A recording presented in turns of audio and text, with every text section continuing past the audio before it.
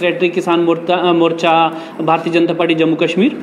और प्रेस वार्ता में आज का मुद्दा यही है कि जो कल आपने देखा होगा कि अरनिया में बहुत सारा जो नुकसान जो है वो किसानों को उठाना पड़ा है। 40-50 कनाल ज़मीन जो है उसमें आग लग गई है। तो हमारी अपेक्षा फायर एंड सर्विसेज से ये है कि वो जो गंग्याल और जो फायर स्टेशंस हैं वहाँ पर आसपास के, वहाँ पर हमेशा गाड़ियाँ जो हैं वो लगी रहती हैं, और जहाँ पर इतना अंदेशा नहीं है आग लगने का तो उनको स्टैंड बाय, उनको तैयार करके स्टैंड बाय रखा जाए। जैसे आपका रिहाल है, स्लैड है, बिश्ना है, ये पास के जो बड़े बड़े एरियाज हैं उनमें रखा जाए, ताकि अगर ज़रूरत पड़े तो वो जल्दी से जल्दी वहां पहुंच सके और आग पर काबू जो है वो पाया जा सके। अपने ट्रांसफार्मर्स, अपनी तारें जो हैं उसको देखें, ताकि किसान जो हैं वो उनका नुकसान ना हो। हार्वेस्टिंग का टाइम है, बहुत मेहनत करी है किसानों ने, और किसानों की जो दयनीय स्थिति है उससे आप सब वाकिफ हैं, इसलिए उनको ना नुकसान हो। सरकार इसकी तरफ ध्यान दे। हमारी अपेक्षा भी सरकार से यही है कि वो अपना जल्दी से जल्दी इन चीज़ों पर कार्रवाई करे और लोगों को, किसानों को खास करके जो रिलीफ है वो पहुंचाई जाए।